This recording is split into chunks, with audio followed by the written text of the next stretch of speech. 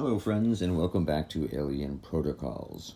So across the world, in many different megalithic structures, you see walls like this that have this exquisite craftsmanship where these stones don't even require cement.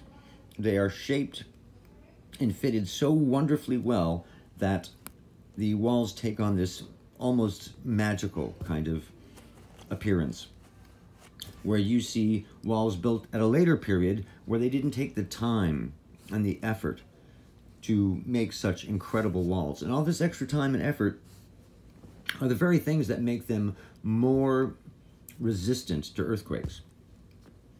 But someone today asked me to find out what these little nubs are for.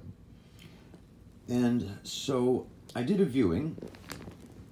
And basically the nubs are for little wood levers and poles to be used to help lift the stones, and they use a powder on the stones. Sometimes a red and a white powder, a red ochre and a white, and when they drop the stone back down and lift it back up, they can see where it's still not perfect. And so they're oftentimes done over and over again, and they're popped up like this kind of thing.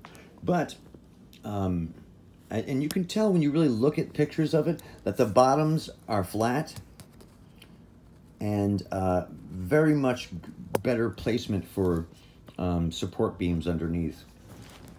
But they also used levers. They would use a stone and a long rod and another piece of wood here on the nubs to lift them up in the air. They also use a sand and a polishing stone and several other methods to make this really perfect.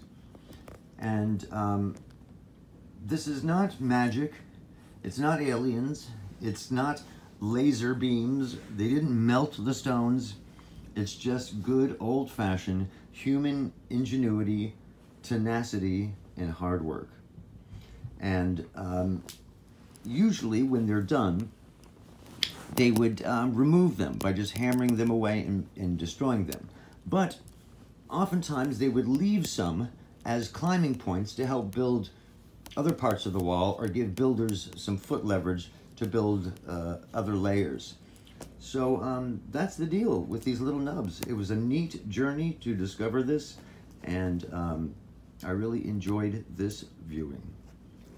Much love to you and yours.